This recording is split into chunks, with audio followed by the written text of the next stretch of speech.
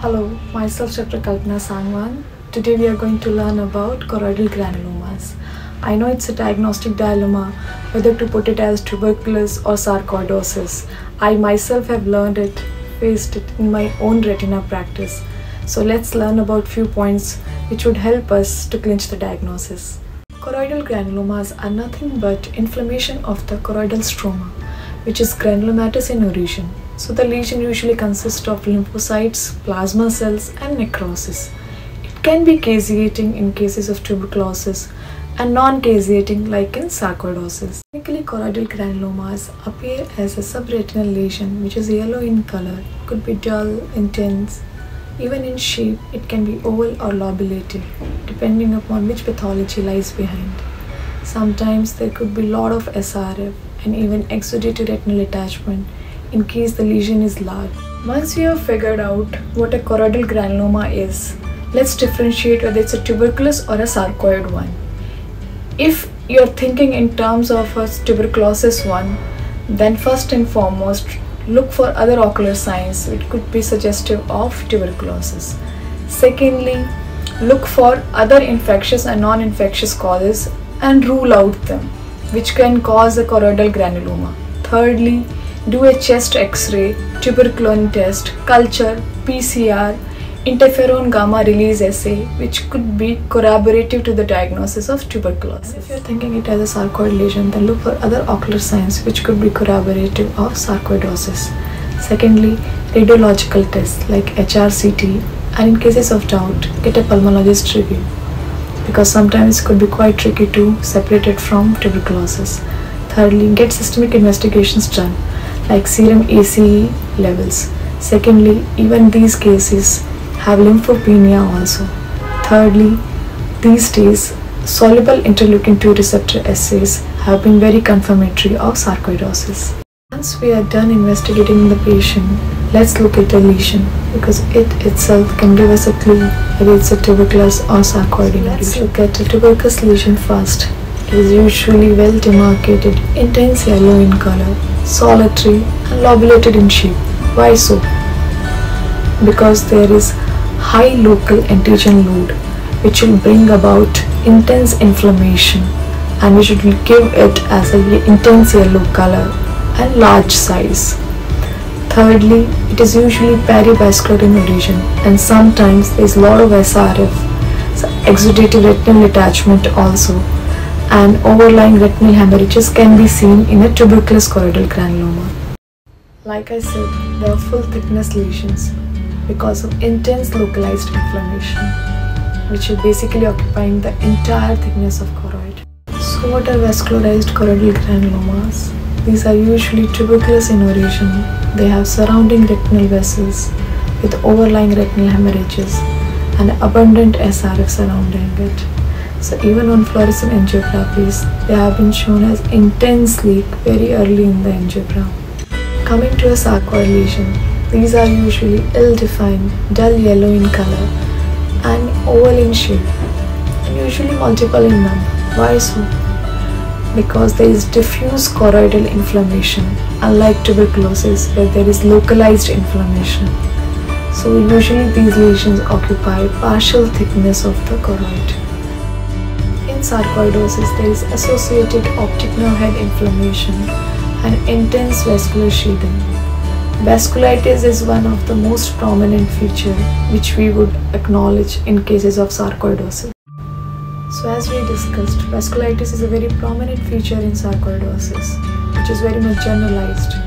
But while in cases of tuberculosis, it is occlusive in nature, very much localized.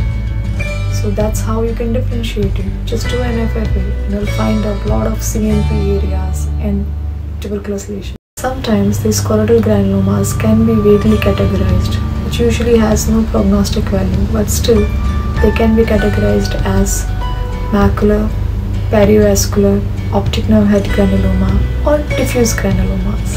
What all investigations are important as an ophthalmologist point of view? Fundus picture, enhanced depth imaging OCT, fundus fluorescent angiography and indocyanine green angiography. OCT is one of the most important investigation to be done in such lesions. First of all, it will tell you about the appearance of the lesion. It will also help you to determine the extent of the lesion. At the same time, it will help you to monitor the lesion. You can utilize the OCT to detect the lesion. So first and foremost, the lesion has to be there. It should not be like that you're imagining it. Secondly, to learn about the appearance of the lesion. It is usually deeply embedded in the choroidal stroma, hyporeflective in nature, with internal homogeneity, and along with that there is choriocapillaris compression. You can also check the extent of the lesion, whether it's occupying the partial thickness of the choroidal stroma or full thickness of it. You can also serially follow up the lesion as these choroidal granulomas initially decrease anteroposteriorly and then the lateral extent begins to shrink.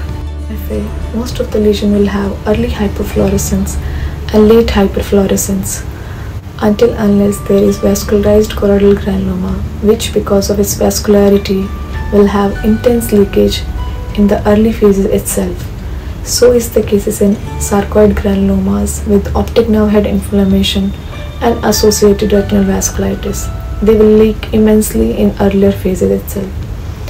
At the same time, on ICG, all the lesions will be hypocynosine throughout the phases, except there can be some RAP lesions detected in tuberculosis. The classical picture of a vascularized choroidal granuloma. You can see it's perivascular in origin, at the same time intense yellow in color, with overlying retinal hemorrhages and surrounding exudative retinal detachment. These are the pictures from one of the recent patient of mine who was diagnosed with sarcoidosis. You can see multiple dull yellow, ill-defined lesions, which are mostly confined to the posterior pole. He was started on treatment, and you can see the resolution of these lesions in subsequent visits. These are the OCT scans of the lesions of the last patient, which have been shown in the form of the video. In the first two pictures, the first and the second visit have been compared, while in the first and the last visit have been compared. So you can see there is a lot of outer retinal layers hyperreflectivity along with SRF, and there is elevation of the RP in the first picture. Well, as you see the last, which is the extreme low on the right side, you can see there is a total resolution of the lesion along with the SRF. There is not at all any hyperreflectivity we can find out. At the same time, RP elevation has been resolved. You have diagnosed the pathologies of tuberculous origin. Then you can take a help of a physician, or if you are confident of doing it on your own, then you can start ATT, and before doing that, get a complete blood count, liver function test, kidney function test done. Start the patient on ATT, and if the lesion is fovea threatening, macular in origin, please add steroid 1 mg per kg body weight and taper it off in next 4 weeks. And second case, if the pathology is of sarcoid in origin, please start steroids 1 mg per kg body weight and taper it off in next 6 weeks. In case the patient is having side effects of steroids, or instead of starting steroids the pathology is not decreasing, then you can add immunosuppressive as well. Secondly, what is the role of anti-VEGF in such cases? Like I told you, if on ICG, if you find out that there are few RAP lesions, or the lesion is very much vascularized, so it's mostly of tuberculous origin. So why does it happen? First of all, because of intense choroidal ischemia, there is a high level of VEGF. So you can add anti-VEGF to such patients in case there is no resolution despite adding ATT and steroids. I hope you have learned a little bit about choroidal granulomas and you would find this video useful in refining your diagnosis. In case you have any queries or any questions, you can mail me. You can find my email in the description box below. Thank you.